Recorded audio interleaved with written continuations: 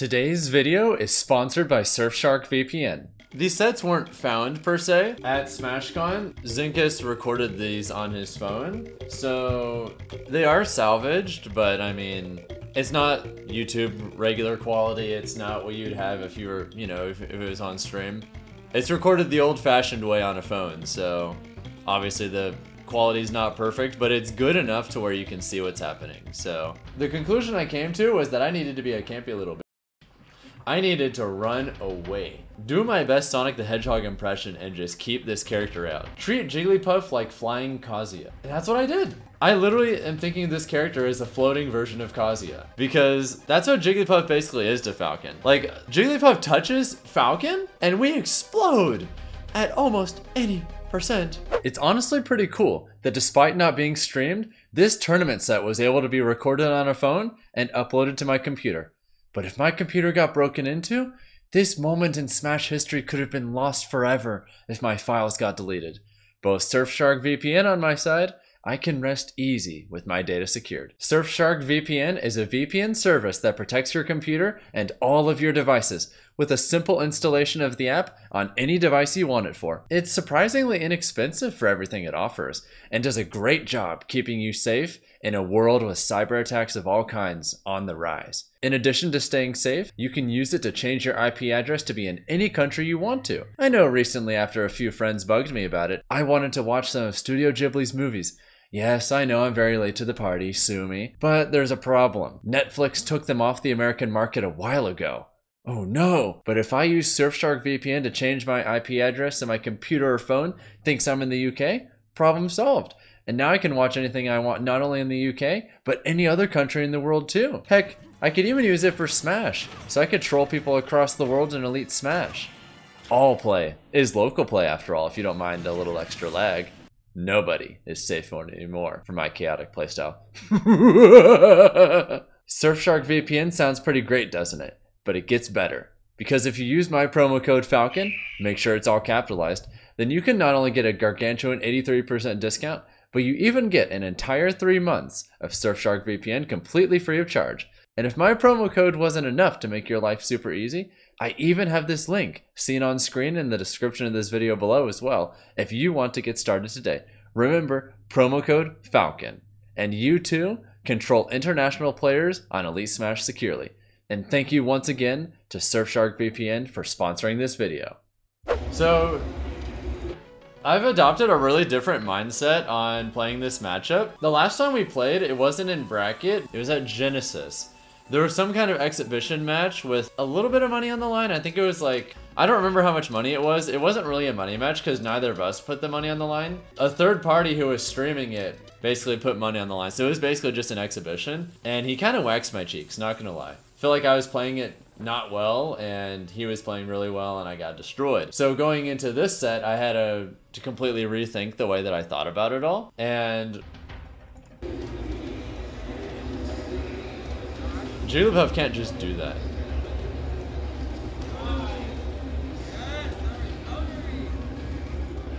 But notice how I'm like just staying a lot more around center stage.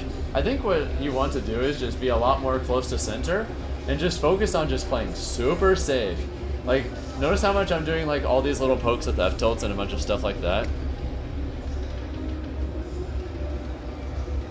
Yep, good parry, good catch.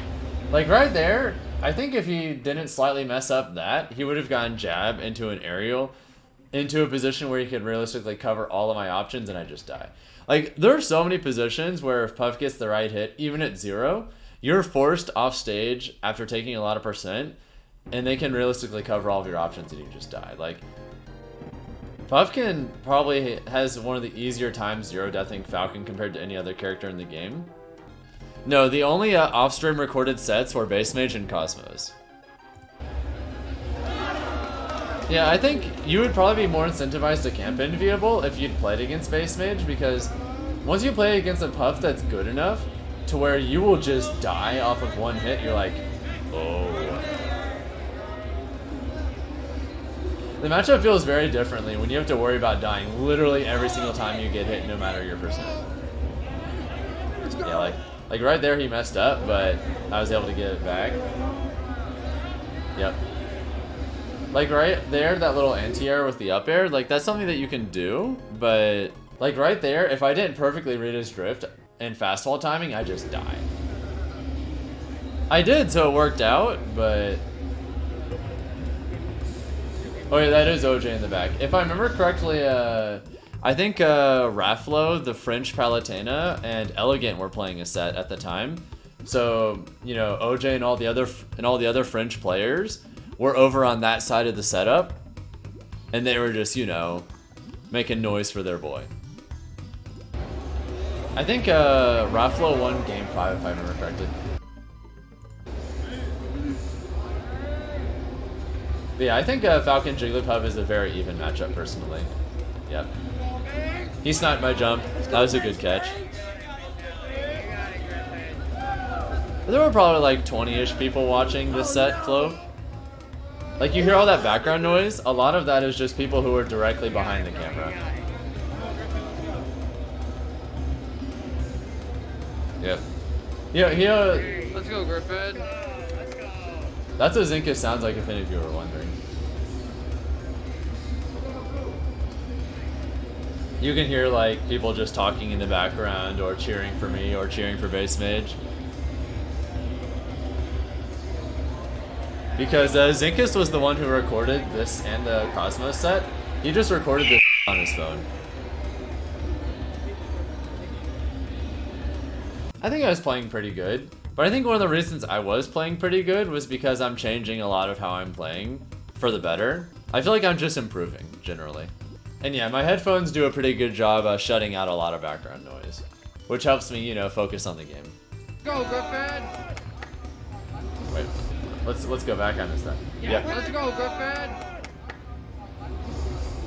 No one does it like Griffin Miller. Let's go, Key. Facts.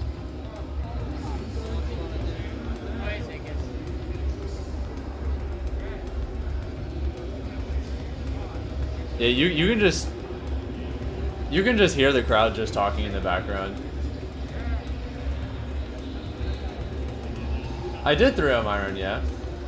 That was the first time we've played in bracket since Infinity Con, so I'm pretty happy about that. He kind of waxed my cheeks at that tournament, and I returned the favor at this one. I also think Falcon vs. Olimar is even, by the way. That little moment. If you look at this position, I read the pound, so what I tried to do was I tried to do a Nair 1, IDJ rising up air into another one, and while I think Jigglypuff is way too light for me to be able to get the second up air into knee, I could have probably gone the next up air. I probably could have gotten a third one into maybe a fourth one, so you know, I was trying to get a good amount of extra damage. It didn't quite work out though. Either Base Mage has DI'd it really on point, or I was just slightly off.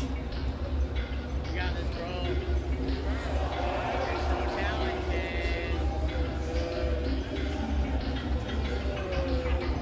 Yep. Just spacing with back airs and up smashes. Playing super patient, not forcing anything. Oh. No! No! See, like right there, if Base Mage executed just a little bit better, and he read my timing just a little bit better, I would have died. Like, it's so easy to get killed off of stray hits by Puff. Yep, almost died again. Let's go, Griffin! What I listen to when I play, I'm just the game audio.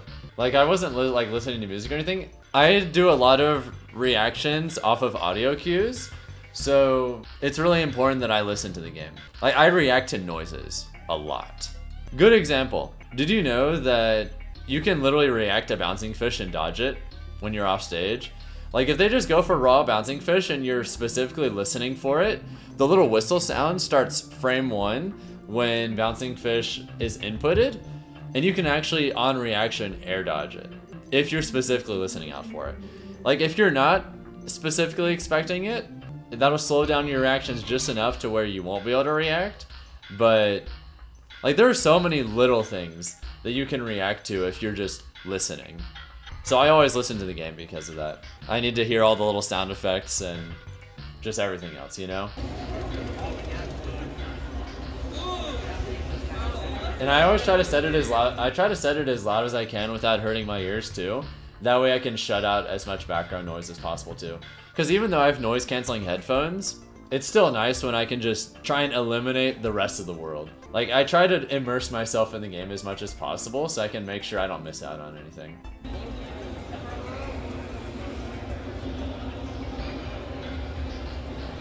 Yep. Oh, look at that. You're fine. Oh my god! Remember when I said this is like fighting a floating Kazuya? Case in point. My options were covered and I just died. Alright, it's alright. What? Like, this is why you camp this character as Falcon. Because that shit happens.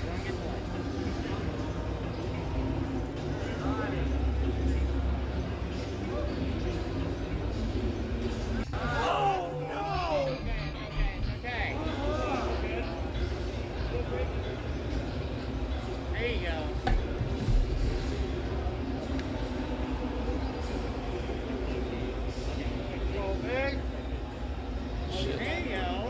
Alright. I started bringing it back, but... Let's go, Griffin! That read? Look at this little spot dodge read. Let's go, Griffin! I felt it in my soul. Dude, no one does it like Griffin Miller. Who up smashes there? Who up smashes Griffin Miller, that's Who who. up smashes there? Exactly. Get your damage, bro. Oh, thanks, Gatsby. I appreciate it. Oh my god, that dare angle was so hot. These ledge traps are so sexy. I mean, Oh, oh! let's go, Griffin! It's still funny, though. He might think that we just, like, hate him for some reason, but it's definitely not like that. It was just funny as fuck.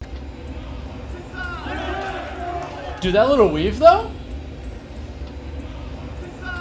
Look at that! Look how I survived that nair. Oh, let's go, Griffin!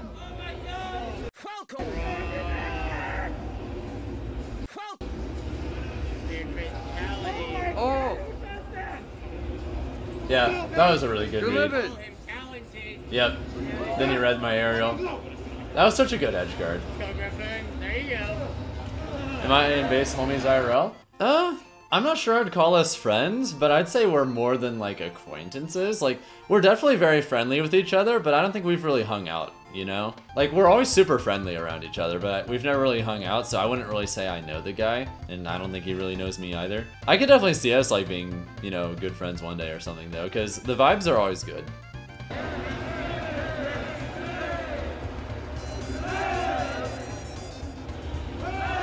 I feel like we have a really similar like attitude towards a lot of things in the game, so we just kind of get along with each other. You're fine, bro. You're fine. Yeah. If there are so many positions in this matchup where if you're just slightly off, you just die. There you go. Let's go!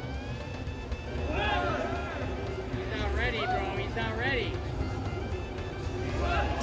That was the strongest. Let's go, Griffin! Yep. God, I love that so much. You threaten people with back air, they try to shield it, and then you up B them. Not enough Falcons will do that because I think a lot of Falcons will be like afraid to do that because they think if they miss they'll die, and maybe they're right, but you just use back air to scare them into shielding and then just secure the kill. Like, notice how I didn't use up B to cover any of these shields until then. I feel like sometimes people will condition something effectively, and then they'll end up in a situation where they'll burn the trigger on what they've built up when it's not very useful to do so. I think it's very important that when you condition certain behaviors, you try to only capitalize on said behavior when you can get the most out of it you can. Like here, let's suppose I did this earlier in the game, I would effectively be telling him, okay, Now he has to be ready for up B, and I won't be able to rely on that as a win condition anymore. But because I specifically waited to cash out on what I conditioned up to this moment, I got to rely on it as a win condition in a high stress situation. And having reliable win conditions in stressful situations in important tournament sets is a big deal. Let's go, Griffin! Let's go!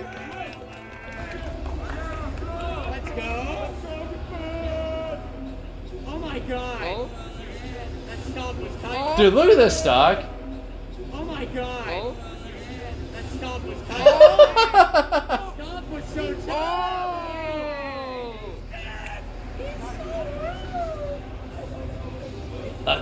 How often do you kill Jigglypuff that early? What a way to start game 3. Dude, he's so fucking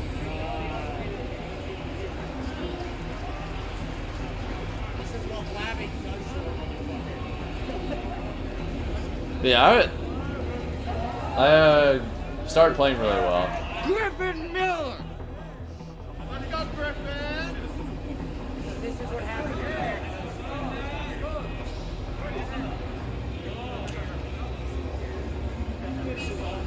That spacing? Dude, look at that spacing. Look at that nair. Look how clean that was.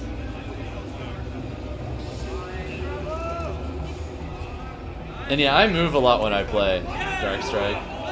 Like, I do like the Mario Kart DI where I like lean into Let's go, Griffin! So that game was fast. And that's my set versus Base Mage at Super Smash Con. First 2 games were close. Game 3 I kind of went off.